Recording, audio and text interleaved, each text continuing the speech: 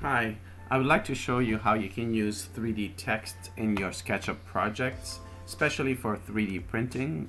And I'm going to cover some problems that you might encounter. Okay, this is a model I just made, and it's supposed to be a name tag that stands up on your desk, so you can see that. I'm going to move this out of the way to show you how you can do your own. I'm going to move it out of the way. Done. First, you need to draw a rectangle or any 2D shape. I'm going to make it, let's say 100 comma 35,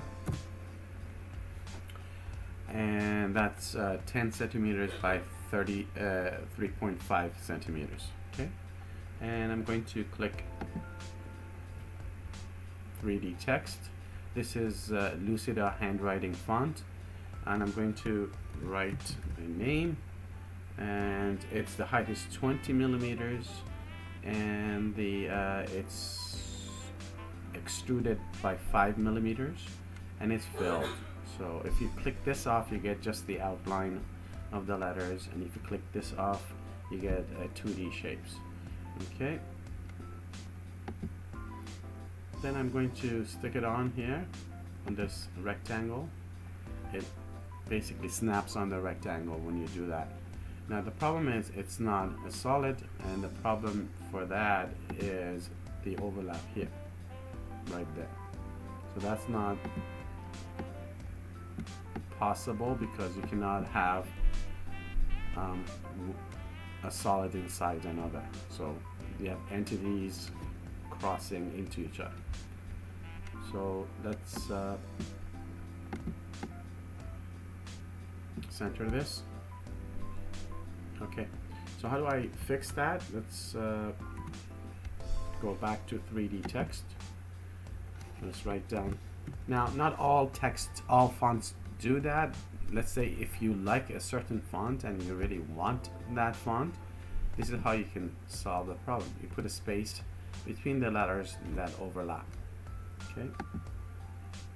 Now, if I put that, you see it says solid component, so it's fine. Now you might say the spacing is not good. Okay, that's okay. You select the letters and move them closer together or farther apart, whatever you like. Make sure there's no overlap. You can go as close as you like, but no overlaps, no touching.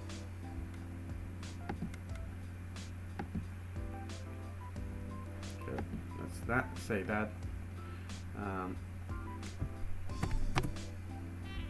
So let's see if they're touching. They're not touching, so they're very close. All right, when you're happy, click off of it. So it should still be a solid, and it is. Okay.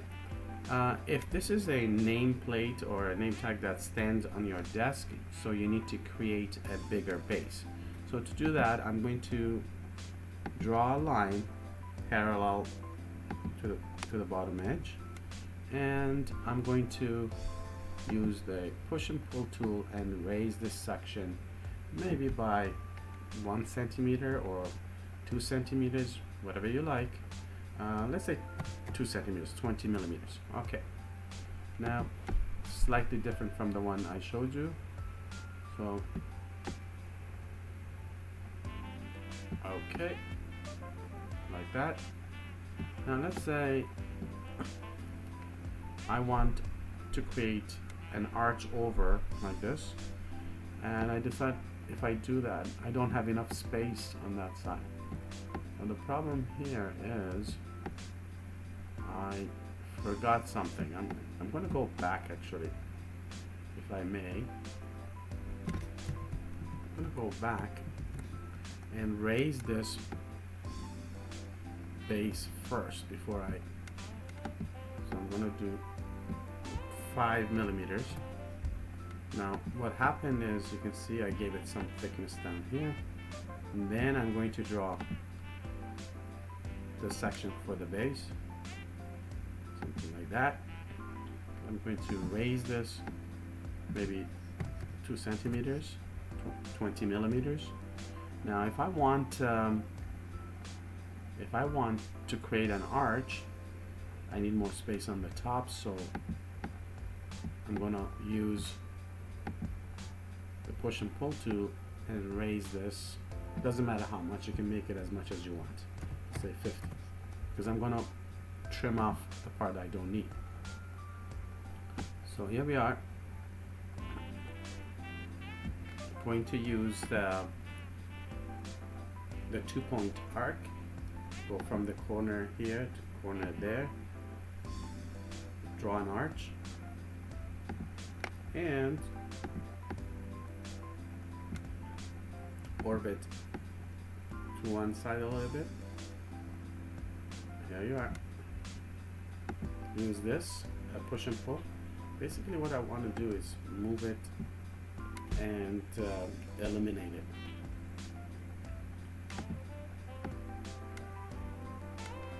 So it's done. You can add other shapes, and one way to do that is to go to special fonts like Webding and Wingding fonts. For example, if you want to put in the, I don't know, a heart maybe, that would be capital Y, in Webdings. Any special, so you don't have to draw it. Or if you want the yin and yang symbol, that's Wingdings and square bracket. So let's say we do that. So go down and choose your font.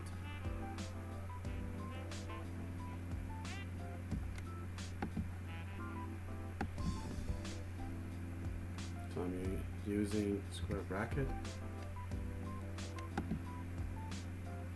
So, and you can put it where you want to put it.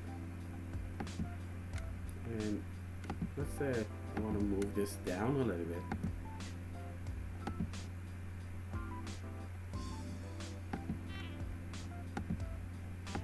Now this one went on top of the letters, so obviously you don't want to do that.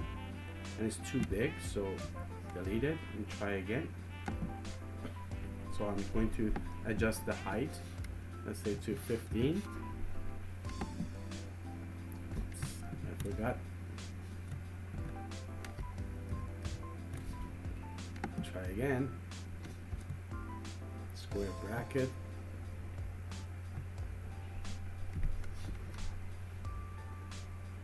Let's see if it fits there. It does, so we put it there. You want to put it on top of the face, and it tells you that. So once you do that, you can see they're at the same level. So what I have is a solid component there. See, that's solid. The name is solid. This one, we have to select the whole thing and turn it into a component, and that should be solid as well.